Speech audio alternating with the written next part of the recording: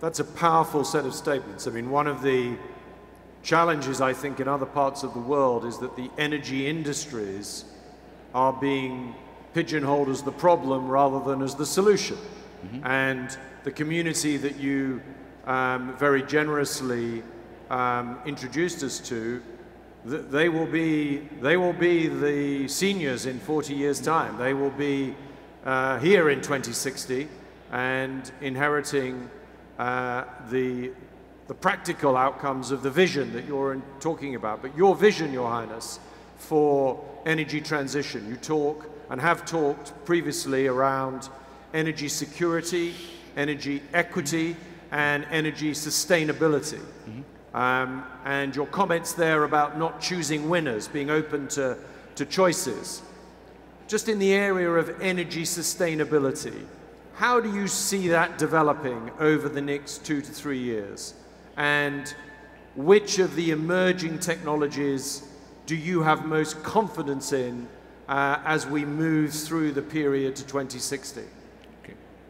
Well, I always tell my colleagues, we're not in the gambling business. We should be prudent, and we should be leaning towards every possible solution. So the way we operate is that we are engaged with everybody. We're engaged with the Europeans, we're engaged with the Koreans, the Japanese, the Chinese, the Americans, in every aspect. And I'll give you an example. When it comes to carbon sequestration, there is a forum which was organized 16 years ago by the US. If you ask our friends in the US, they will tell you we imposed ourselves, and I'm glad that we did. We imposed ourselves in that forum because it used to be, it was meant to be for attending to call. So we literally, physically imposed ourselves by saying, can you expand it to take care of also hydrocarbons, not only just coal? And it is up and running and alive. And look at the amount of data and experience exchanges that is happening today. The difference is that also we bring our experience to the table. We don't want to be in the receiving end, as I said. We want to be part of the solution. So Aramco is doing a lot in terms of carbon sequestration. We have a commitment for using CCUS to attend to about 27 million tons by 2030. It is there, it's in the ground. We're attempting to use CO2 as a way to enhance oil recovery. SABIC is doing also a bit of carbon sequestration, and we're also attending to something that we put together 2 years ago, which is the circular carbon economy. And we have I think we will be the pioneer of the circular carbon economy when it comes to showing the world how we can meet these 4 R's, including the most challenging bit, which is how can we recycle CO2, how can we reuse CO2, and how can we remove CO2. The first one, reduce, is a going concern. Mm-hmm. We have efficiency. We have 10 years of good record of a serious efficiency program. It's there in the ground.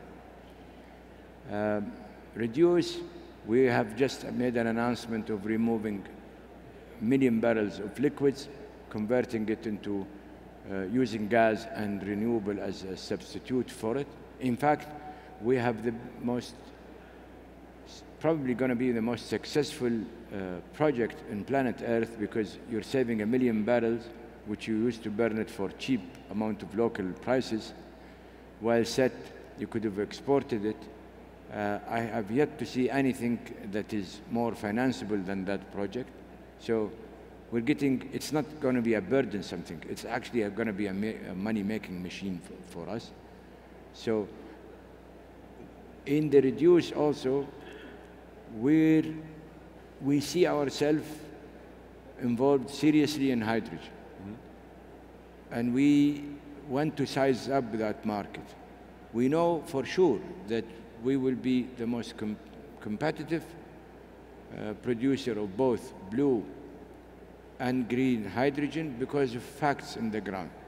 We are the least cost producer when it comes to oil and gas. We are the least cost producer when it comes to electricity from renewable. And we have 50 years of history with desalination. And we have statements and announcements that were made about how cheap we are when it comes to producing a kilowatt per hour of electricity.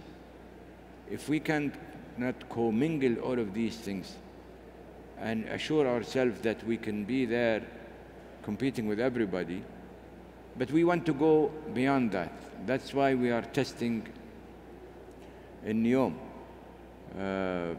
with a serious green project. That's why we are testing, or will be testing very soon. We have tested and we have piloted blue with Aramco, with the Japanese, and we will be moving a lot once Jafurah comes along, and more CO2 and more gas will be produced out of that. The NEOM project is one of, and we're hoping that but again, most of our concern is how can we put together a global ecosystem that enable collaboration and cooperation in developing these technologies and enable people to use it and make use of it, because we believe honestly, and there is nothing better of a testament than what is happening today in this winter, of those countries that elected to go for the narrow band instead of all of the above. Don't want to name names because it would be a bit diplomatically imprudent, but there are countries within your neighborhood let's not go there. that have chosen to go all the way renewable. Yep. And look at what they're doing now. They're burning twice as much coal. They're considering now calling nuclear green, because it was green. I don't know why it became purple or whatever that color might be, but they're back again. Look at what is the disturbances that are happening to markets, gas market, electricity market, all over the world. And ask yourself, is this a transition or is this a disruption of economic well-being? And that's why when you gratefully alluded of what I've been saying, and I will continue saying it, predominantly energy security has to be the main pillar of anything, without which you cannot preserve and maintain the other pillars that I kept talking about and will continue talking about, which is economic prosperity, economic growth. And if you don't have these two, you will never be able to attend to climate change, because climate change requires lots of financial, lots of investment, lots of support, lots of programs that would require lots of money. If you don't have that energy security, you will not be going through that smoother transitionary situation. There is so much in what you're covering, Your Highness.